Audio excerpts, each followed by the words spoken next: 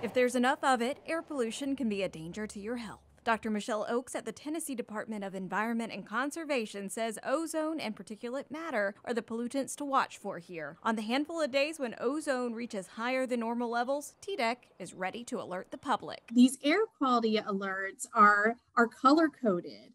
And when you reach a certain level that could potentially affect air quality or the health of folks, it's presented in a manner where people know the air quality is poor. While ozone levels tend to spike in urban areas when temperatures get hot, overall, Middle Tennessee is in good shape when it comes to air quality. We're achieving all the standards for the ozone and PM 2.5 national ambient air quality standards. So that's a very good indication of things are clean and we're able to maintain clean and healthy air. In fact, we've seen improvements in air quality over the last few decades. We've made a lot of progress by working with our industries to put the correct and appropriate emission controls in place to ensure that we meet the air quality standards.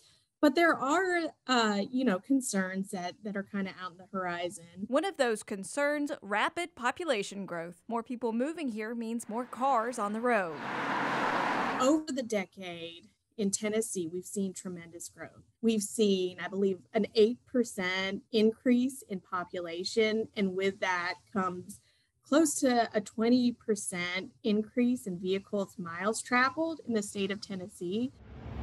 Wildfires are also a threat to our air quality. Fires states away can lead to poor air quality conditions right here in Middle Tennessee. Wildfires. And this has been particularly more pronounced in the western U.S., but we also have a lot of activity in the southeastern U.S.